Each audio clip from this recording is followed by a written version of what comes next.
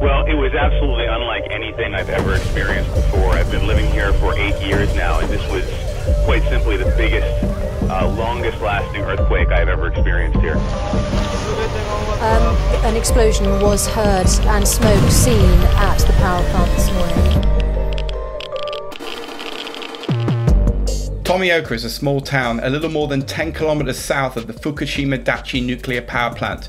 15,830 people lived here before the accident. Inside this abandoned Pachinko hall, everything has been left preserved when everyone evacuated, like a perfect time capsule from that tragic event.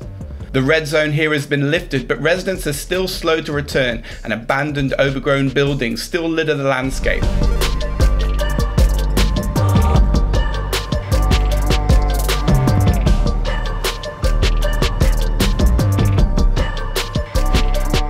More than 4,000 people work at the power plant each day, with 60% coming from the Fukushima region.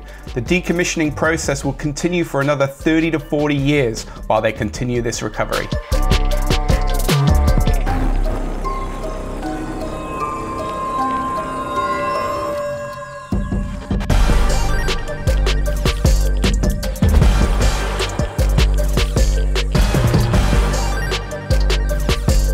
Cooling water is continuously being injected into the reactors to keep fuel debris stable. Contaminated water is treated and stored in these special tanks due to high levels of tritium, which can't be removed. TEPCO and the Japanese government have yet to decide what they're going to do in the future with all this contaminated water. These markings show the true size of the 15-meter tsunami which struck the plant back in 2011.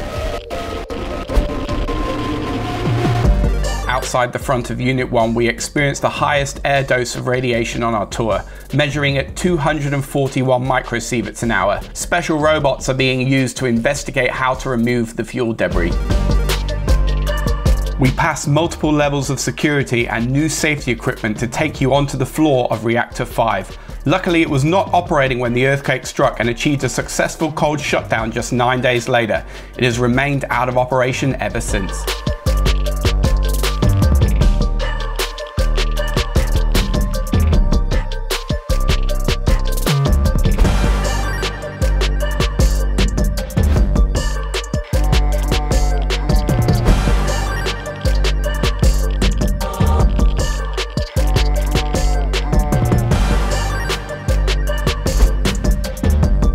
At the end of our tour, all clothing was destroyed.